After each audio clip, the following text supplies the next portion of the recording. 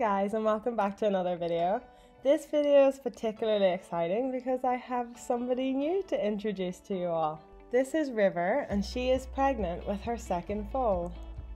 She was due to give birth on the 4th of April. She foaled a few days early and actually went into labour on the 28th of March.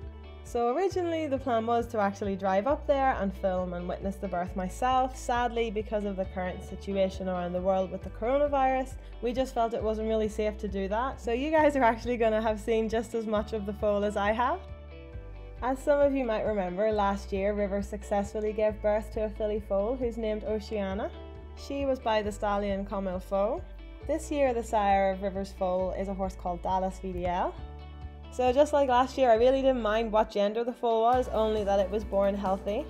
So actually, the foal's gender was a surprise for me too. Just before I show you guys the video of the birth of the new arrival, I just want you to note that the person in the videos with River is in fact a vet, and she's only helping with what's necessary.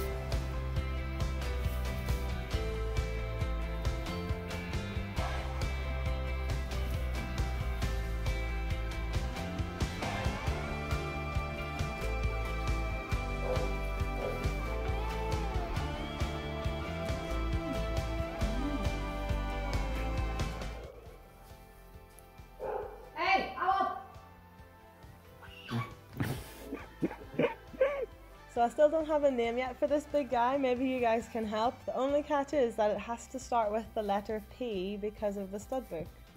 So if any of you guys have any name suggestions, please leave them in the comments below.